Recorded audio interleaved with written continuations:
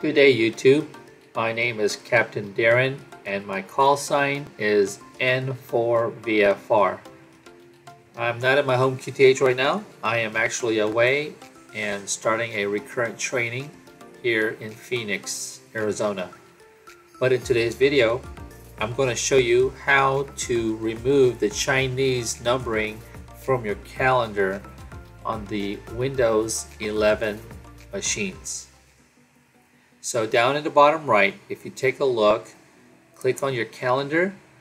Some of you might have this as a default. You have the Chinese numbers. Okay, let's click out of there. So go to your Start at Windows. Go to Settings. Select Time and Language, Date and Time. Scroll down to the additional settings and there's a section, it's called Show Additional Calendars in the Taskbar. By default, sometimes it's simplified Chinese. All you need to do is click on that drop down and click on Don't Show Additional Calendars.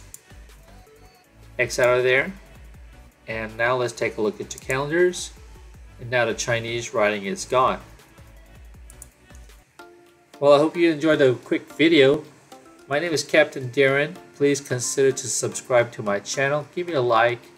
Leave me a comment. Let me know if it helped you or when you upgraded from Windows 10 to Windows 11.